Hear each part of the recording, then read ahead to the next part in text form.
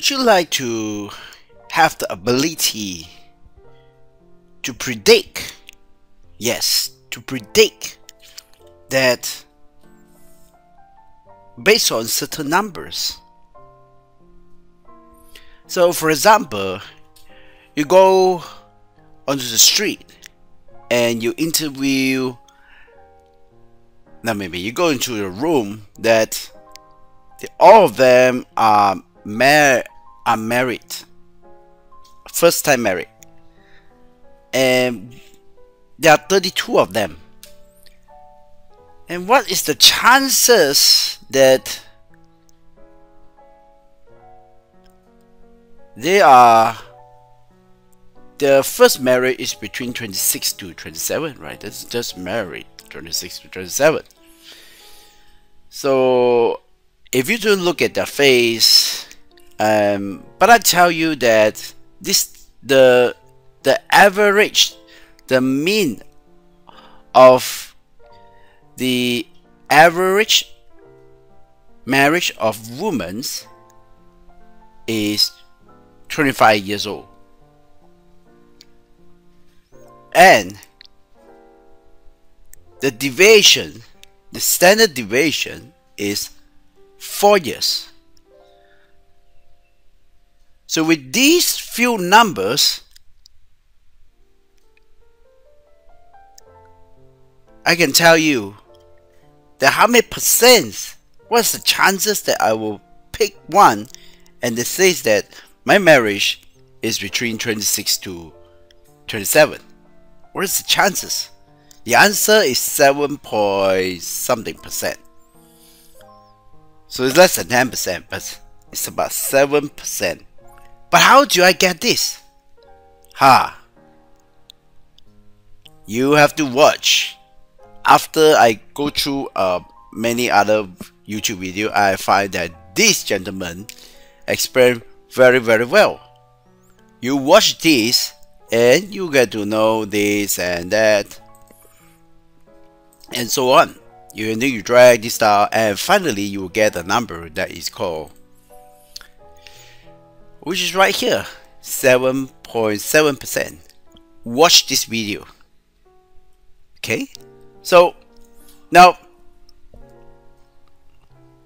I also go through a courses on this central limit theorem by the name of the lecturer, and the way he explained, for me, I couldn't understand.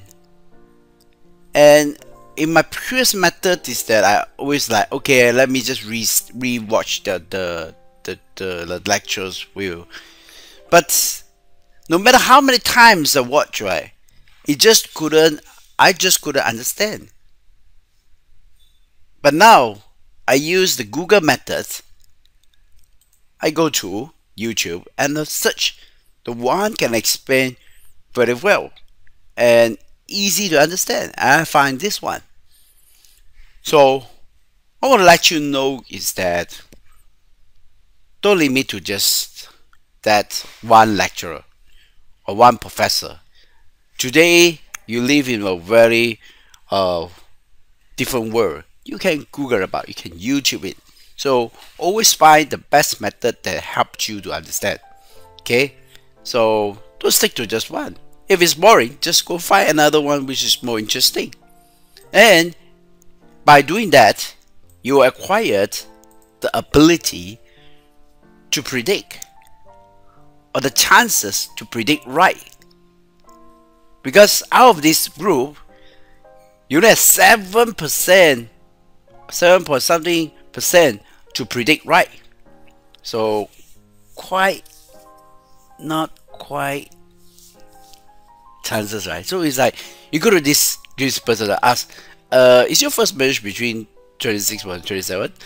Now you go to this one, is it between 26 and 27? No. Is it 26 with 27? No. Is it 26 27? No. Is it 26? No. No. Because it's only about 7%. If you draw a line to it, you cut this into,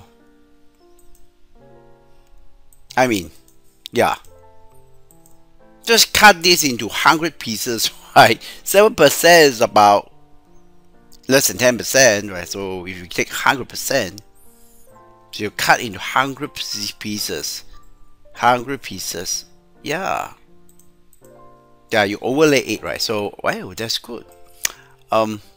Let's see if I can find one of these 100